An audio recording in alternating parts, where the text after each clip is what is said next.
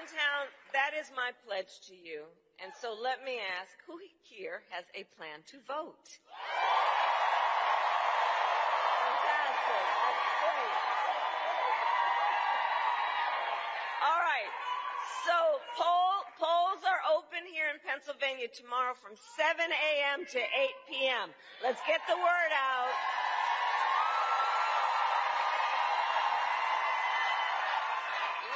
Let's definitely vote.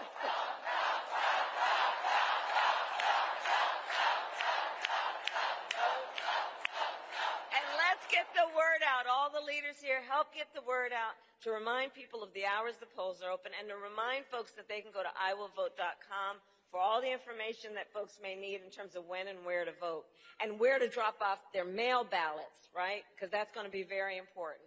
And to all the leaders here, I ask you to please continue to talk to your friends and your family and your neighbors and let them know why you decided to take time out of your busy lives to be here right now and what is at stake in this election. Please share your perspective on why this election is so important. And encourage folks to let them know their voices must be heard because and UAW is in the house. And I am so proud to have your support. Thank you.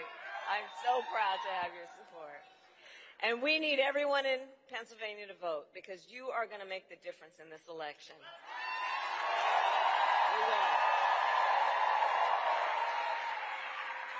So here's how I think about things. We are all here together because we love our country. And when you love something, you fight for it.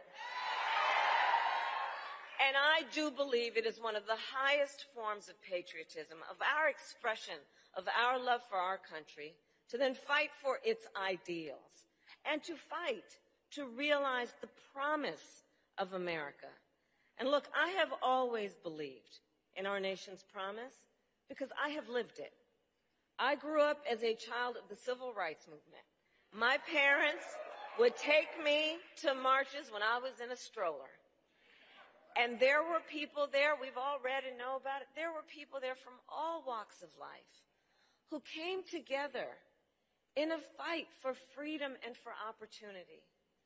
You know, growing up, I watched my mother as she raised my sister and me and gave us the same chances our country gave her.